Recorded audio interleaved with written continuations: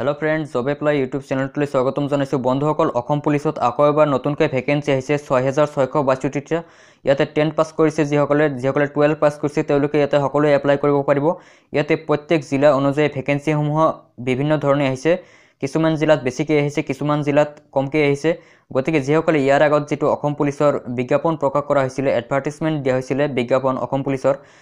তেতিয়া যিসকলে এপ্লাই কৰিছিলে তেওঁলোকৰ বাবে এতিয়া এপ্লাই কৰাৰ প্ৰয়োজন নাই তেওঁলোকৰ আগৰ এপ্লাই কাম চলি যাব কিন্তু যিসকলে প্ৰথমতে এপ্লাই কৰা নাছিল তেওঁলোকে ইয়াতে নতুনকৈ এপ্লাই কৰিব লাগিব গতিকে যিসকলে 10 পাস কৰিলে 12 পাস কৰিলে তেওঁলোকে সকলোৱে ইয়াতে এপ্লাই কৰাৰ এটা সুযোগ দিছে চৰকাৰে এই বিষয়ে আমি নোটিফিকেশনটো বিশেষভাৱে আলোচনা কৰিম ভিডিওটো প্ৰথমৰ পৰা শেষলৈকে চাই লব ভিডিওটো ভাল লাগিলে লাইক কৰিব বন্ধুসকলৰ সৈতে বেছিকৈ শেয়াৰ কৰিব আৰু এনে ধৰণৰ চৰকাৰী আপডেট তথা নিউজসমূহ পাবলৈ চেনেলটো সাবস্ক্ৰাইব কৰিব লগতে প্ৰেছ কৰি দিব বেল আইকনটো গতিকে আহক বেছি সময় নষ্ট নকৰি যেটো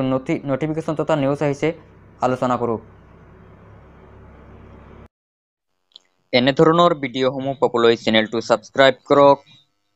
লগতে থকা বেল আইকনটো প্ৰেছ কৰক বেল আইকনটো প্ৰেছ কৰাৰ লগে লগে ওপৰত চাব এটা বেল আইকন আহিছে ইয়াতে প্ৰেছ কৰি দিয়ক বেল আইকনটো প্ৰেছ কৰিলে আপোনালোকে ভিডিওসমূহ নিয়মিতভাৱে পাই থাকিব যদি কোনোবাই এতিয়ালৈকে বেল আইকনটো প্ৰেছ কৰা নাই সোনকালে প্ৰেছ কৰি লওক ধন্যবাদ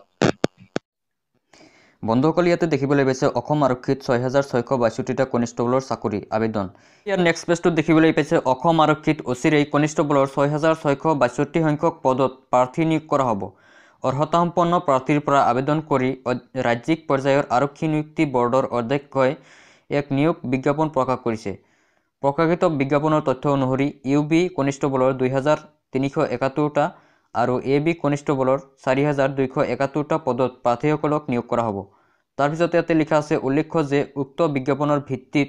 যিসকল প্ৰাৰ্থীয়ে আবেদন কৰিছিল তেওঁলোকে পুনৰ আবেদন কৰাৰ প্ৰয়োজন নাই ইয়াতে প্ৰথমতে যিসকলে এপ্লাই কৰিছিল আসাম পুলিচত তেওঁলোকৰ কোনো এপ্লাই কৰাৰ প্ৰয়োজন নাই দ্বিতীয়বাৰ ইয়াতে যিসকলে নতুনকৈ এপ্লাই কৰিব তেওঁলোকে ইয়াতে এপ্লাই কৰিব পাৰিব ইয়াতে লিখা আছে ইউবি কনিষ্টেবলৰ পদৰ বাবে প্ৰাৰ্থী দ্বাদশ শ্ৰেণী উত্তীৰ্ণ এবি কনিষ্টেবলৰ বাবে দশম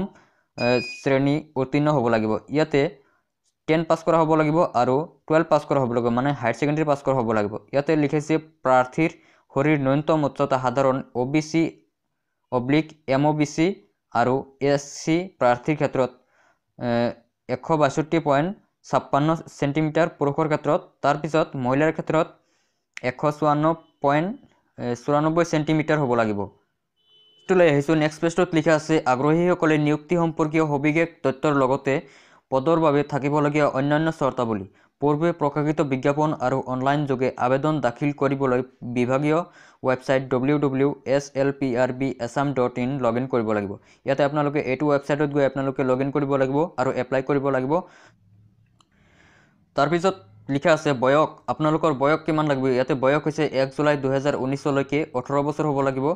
আপোনালোকৰ যেসকল 18 বছৰ হৈছে 18 বছৰৰ পৰা 25 বছৰ বয়সৰ সকলোৱে এতে এপ্লাই কৰিব পাৰিব পদৰ ধাৰ্য দৰমহাৰ নিৰিখ হৈছে 14000 ৰ পৰা আৰম্ভ কৰি 39000 টকা লৈকে ইয়াতে 5600 টকা হৈছে গ্ৰেড পে আপোনালোকে গ্ৰেড পে পাব 5600 টকা তাৰ পিছত এতে লিখা আছে ইউবি আৰু এবি কনিষ্টেবলৰ পদ পূৰণ হ'বলগীয়া জিলাসমূহ হৈছে বাক্সা বৰপেটা বিশ্বনাথ বঙাইগাঁও কাছাৰ চৰাইদেউ জিলা চিৰাং দৰং ধেমাজি ধুবুৰী ডিব্ৰুগড় ডিমা হাছাও গোৱালপাৰা হাইলাকান্দি গোলাঘাট ওয়েস্ট কাৰ্বি আংলং ইয়াতে আপোনালোকে ভ্যাকেন্সিসমূহ লগে লগে চাই ল'ব ইয়াতে ভ্যাকেন্সিসমূহ দিয়া আছে ডিস্ট্ৰিক্ট ওয়াইজত তাৰ পিছত ইয়াৰ নেক্সট পেজটোত আহিছো নেক্সট পেজটোত বিশেষকৈ লিখা নাই গতিকে ভিডিওটো বেছিকৈ সকলোৰ সৈতে শেয়াৰ কৰিব যাতে সকলো ল'ৰা ছোৱালীয়ে গম পায় আৰু এনে ধৰণৰ চাকৰি সম্পৰ্কীয় আপডেটসমূহ পাই থাকিলে চেনেলটো সাবস্ক্ৰাইব কৰক লগতে প্ৰেছ কৰক বেল আইকনটো গতিকে ভিডিওটো চোৱাৰ বাবে ধন্যবাদ